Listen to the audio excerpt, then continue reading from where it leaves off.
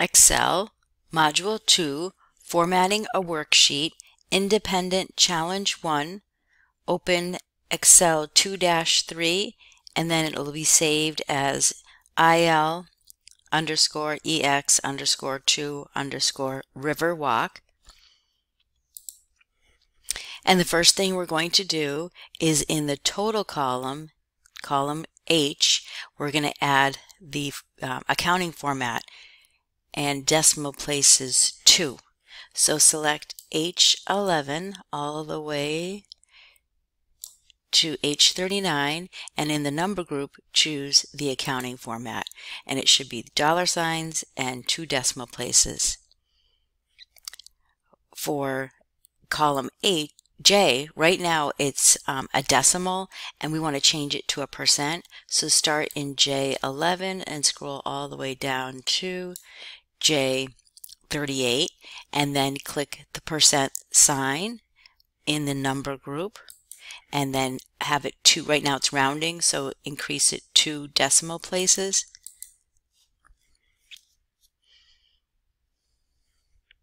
The inventory date, we'll select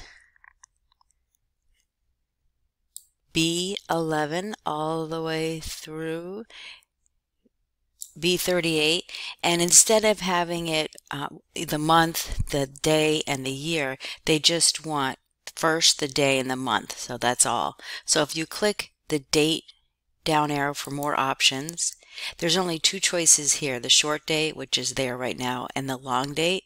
So click down on more number formats, and then it should be already the category date, and this is the one they want, 14-March. You're not going to get March, but it's just a sample, so go ahead and click OK. Perfect. On column row, which are your column titles, select A10 through J10, and we will select bold formatting and then increase the font size to 12.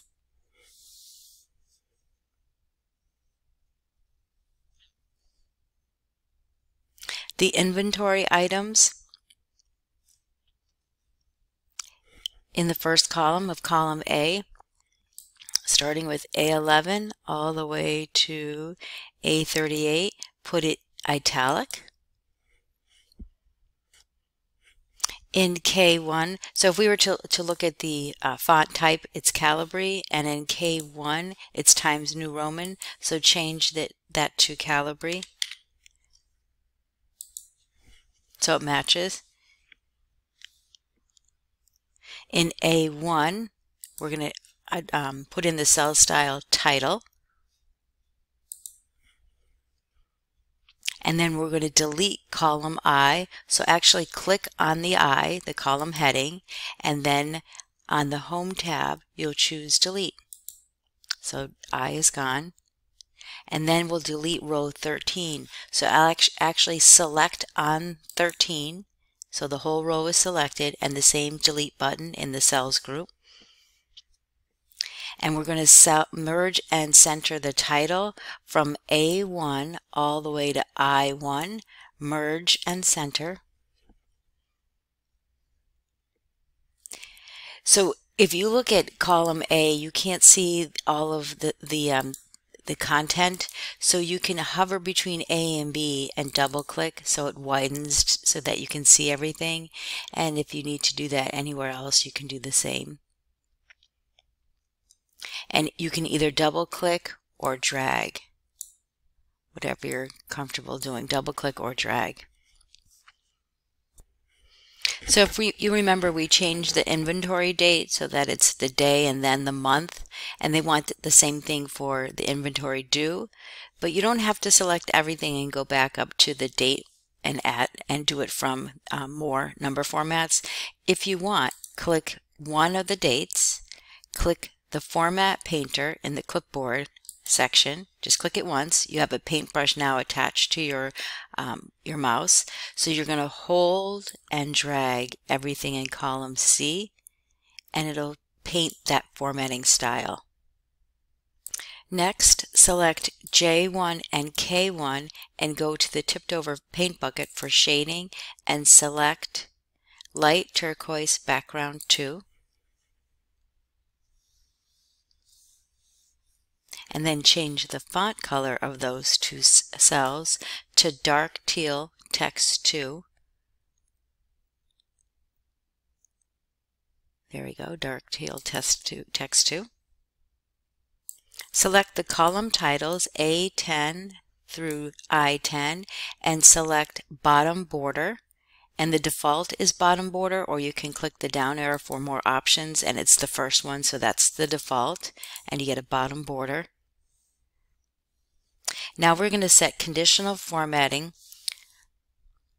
for column H. Now when you're selecting H11 all the way down, just don't include the total.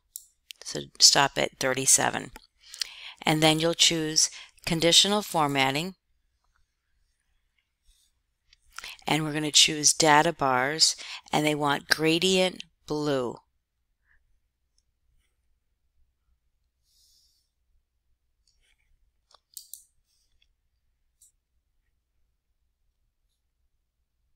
For column E,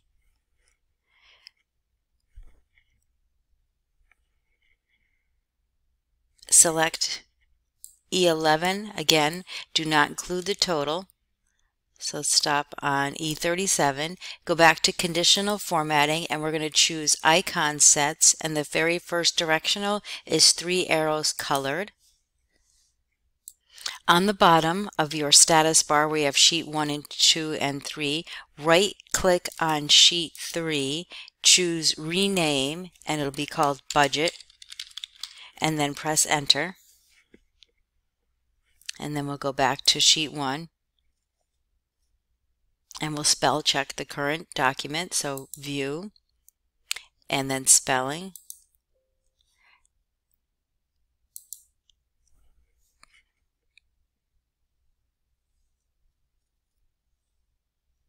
Then we're going to use, I'm going to do Control Home. That always takes you to the beginning, and we're going to find and select, replace all the instances of Maxi with ACE. So out of curiosity, on the Home tab, I'm just going to find, I just want to see how many Maxis there are.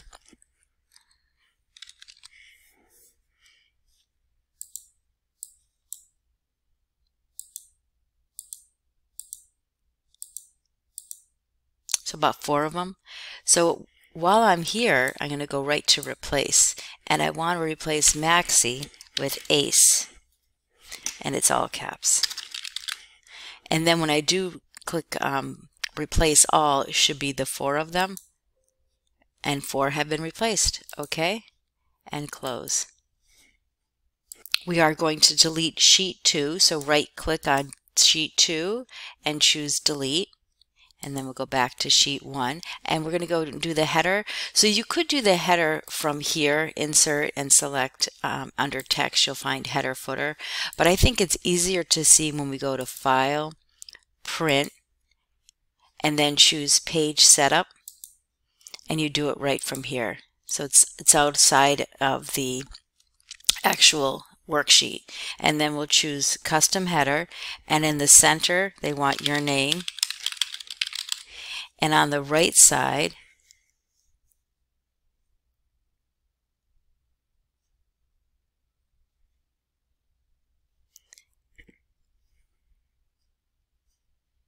then click OK, go to Footer, and in the center of the footer, put the sheet name.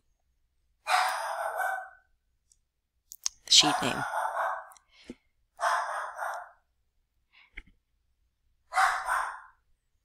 And then OK, and OK. And while you're back here, you can go ahead and save and submit. Thank you.